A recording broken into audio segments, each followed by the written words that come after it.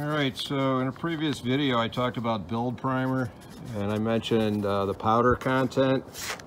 This is what I'm talking about as you sand it, and this is what makes it nice to sand versus the epoxy. So we're continuing to work our way around blocking this Camaro among many other projects going on at the same time.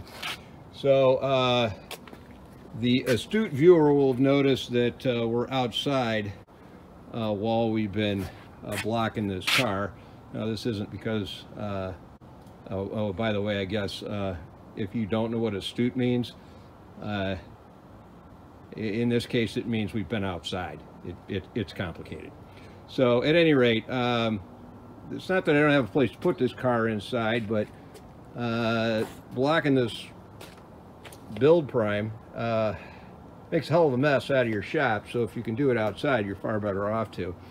So the mix ratio on this build prime is 4 parts paint or primer to 1 part catalyst. Some of them go up to 6 parts paint or primer to 1 part catalyst, and epoxy is 2 parts to 1. So the epoxy by its nature is a lot harder, and it's not meant to serve as any kind of a build up of material.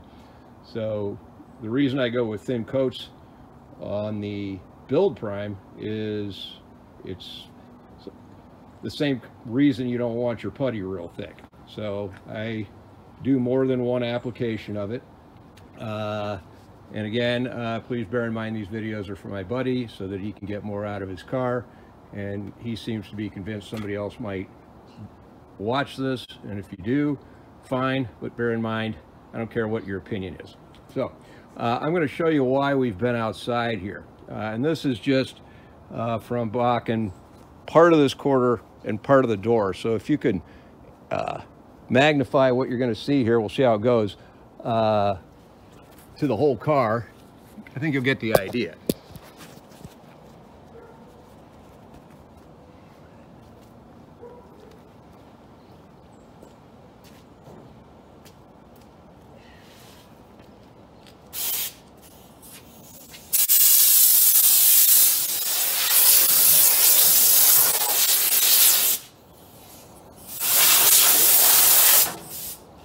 You can imagine about 10 times that much screwing up your shop and everything else. That's the reason for outdoors.